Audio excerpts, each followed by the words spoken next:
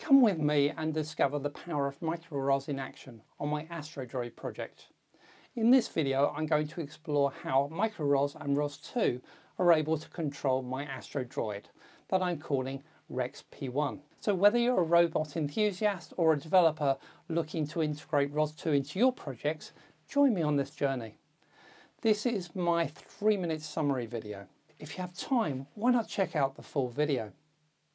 The droid has separate RP2040 boards controlling each wheel, and then a central Raspberry Pi 5 as the brain. So the Pi 5 will be interpreting the request to move and translating that into instructions for each of the wheels. The RP2040 will then manage the speed control of the wheels. To do this, I'm going through an onion layer of functionality, from throttle control to steering control, just for this video, with many more layers to come as we move towards navigation and planning. Each wheel does throttle control using PWM as a motor controller. It then uses the encoders on the motors to monitor the motor's rotation and speed.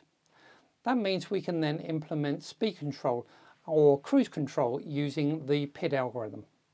Each wheel will publish the state of the wheel, as I've done in other projects, using joint state messages. So we can publish the position in radians of the wheel and its velocity.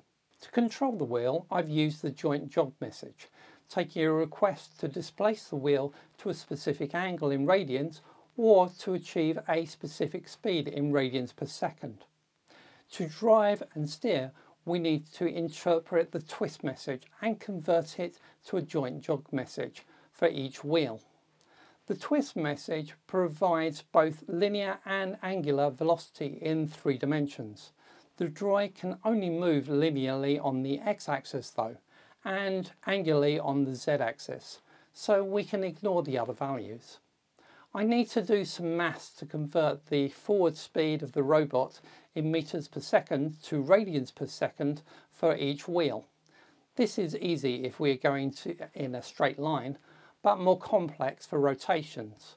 We need to understand the dimensions of the robot for that. This rotation formula relies on tan, which causes some acceleration of the robot due to it tending towards infinity on some values. So some limitation control is required on this formula, proportionally across both wheels of course. This formula gives me a controllable robot.